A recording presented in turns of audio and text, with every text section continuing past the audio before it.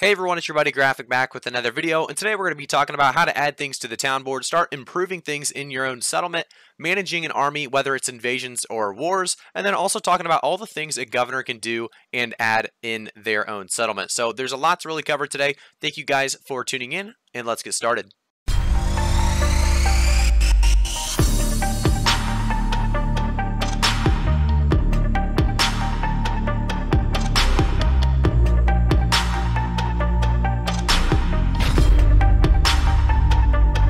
So you can see here, we actually do have Weaver Sven right now, Sentinels, and you can see that I'm the only one here. I'm the first one here, level 60. You know, we're able to continue on with controlling and settling here in Weavers. So the first thing I'm going to want to do is actually take a look and see that there is a war coming up. So I can actually manage my army, and I can take myself in and out of there. So I can remove myself from army, I can put myself right back in. I can actually move myself around in these groups. And so if anyone else signs up in the standby list, I can move them around as well. And you can also just click the fill roster spot if you guys, have a bunch of people in this, standby list. So that's just the army side of things. And, there is a board to sign up. If you guys didn't know, there's a war board in every town, and you should actually be able to find it and, apply yourself. And you can actually take a look here. If we zoom in, it's going to be the Swords Crossing. That is the war board. Then we have the town project board, which is going to be over here on the left. Every town has this as well.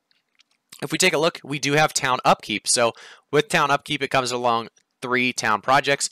But there's also slots for other things as well. So we can see at the top, upgrade fort, upgrade town, and improve lifestyle.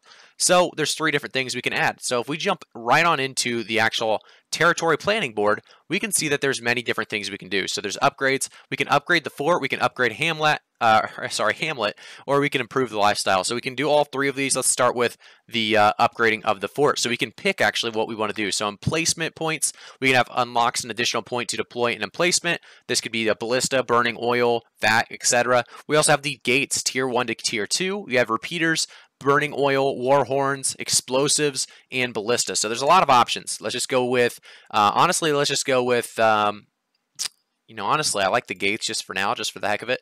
500 gold to get started, and it shows you here. So we'll take it right from my personal wallet, and you can, select company or personal. A lot of people won't be able to see this kind of stuff. You have to be a governor or, really in charge of a company that owns a settlement to see this kind of stuff. So it's great that I can actually show you guys this. And so you can see that we have an active right now, project active, upgrading for 0%. We can go to upgrade Hamlet as well. We can actually see that there's a bunch of options here. So we have forge, outfitting, workshop, arcane, repository, kitchen, stone cutting, smelter, loom, tannery, and wood shop as well. So there's a lot of options. Like I said, I kind of want to get up, there's a lot of different options that we could get up. I guess really if we just want to click one, let's go with outfitting station for now. It's going to be 100 gold, personal wallet, and confirm. So that's another one that is going to get started for us. We can actually now come out of there, come back, and we can see improve lifestyle as one as well. So this is a gathering buff. So we can increase logging quantity by 20% for 3 days. We have weaponsmith temperament as well. A lot of available buffs available in this, like I said, town project board. What you can also do is if we come back in here and let's say we want to upgrade the kitchen, you can start this town project and it'll actually replace the active project. So if you guys want to change it up, you definitely can. And right now, like I said, we're at a hamlet. We can get to that village, town, city, and then capital. So over time, your city will progress through these stages. I do want to go back though and improve lifestyle. We can just go with increase base HP. We could do combat buff, which would be kind of cool to do increase corrupted damage absorption by 20% for 3 days. And there's just a bunch of them here. Miners quantity by 20% for 3 days, harvesting quantity by 20% for 3 days, skinning quantity by 20% for 3 days. Let's go with an activation of a 2,500 skinning buff. So project reward is going to be a hammer as well as a sickle. Minimum completion time 1 day. So this would be, you have to actually complete this in enough time. We're going to do it anyway, even if we aren't going to complete it in time, just so you guys can see it on the town project board. So if we actually take a look now, come back out here, if we actually go right to the town project board, you can see that everything is filled now. So we have the upgrade outfitting station to tier 3, upgrade gates, active hunter bounty. We have the town upkeep as well. So these are great ways to actually gain fast XP as well. We've talked about that in the fastest leveling methods in New World, but this is just kind of showing you guys what it's like to be a governor in New World. There's a lot of options, and I think it comes with a lot of different kind of cool, unique features that a lot of people may not see. You can actually come up here as well. So up here, we're going to have the last kind of thing to look at for a governor. It's going to be the governor's desk. And this is going to be where you can actually change taxes. So there's territory upkeep. The next payment for me is only going to be 100 gold, which is not too bad at all. We have taxes and fees in the bottom left. The governing company can adjust rates of taxes and fees. So we could easily change these. If we actually want to edit these, we could make this go all the way down to 5%. And yes, let's say we want to change that. It does.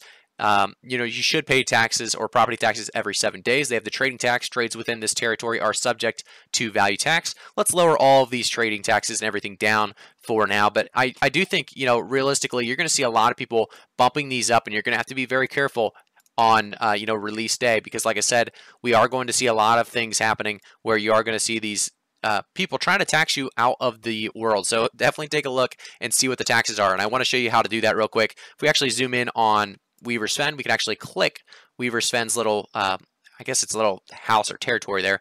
We can see on the right side what levels they are. So crafting tier 2s, refining tier 2s, and you can see the taxes over there as well.